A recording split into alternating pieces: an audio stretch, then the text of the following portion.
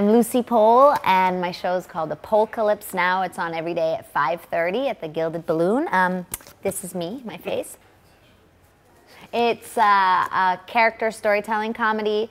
It's a little more theatrical than straight stand-up. It's one story with lots of different characters in it about a lot of disasters that happened in my life. So that's hence the title, Apohlcalypse Now, which is a pun on my last name, Lucie Pohl.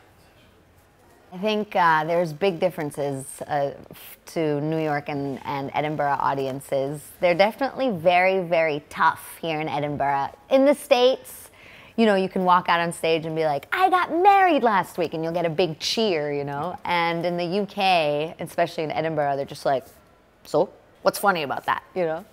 And yeah, I guess also because of my accent and because I'm from somewhere else, I get some people that look at me like I have 18 heads. I have always been good at impressions and caricatures and doing characters, but my work is mostly original characters.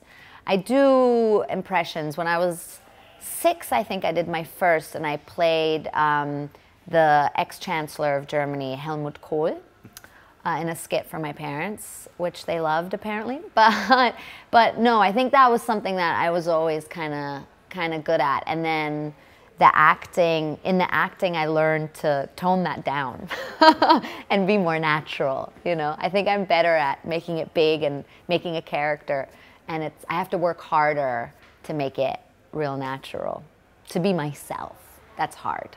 I'm on the new season of Red Dwarf that comes out really soon, which is really awesome. My character's amazing. I'm not allowed to talk about it, of course. I'm also in the new Harry Potter film, Fantastic Beasts and Where to Find Them, that comes out at the end of the year.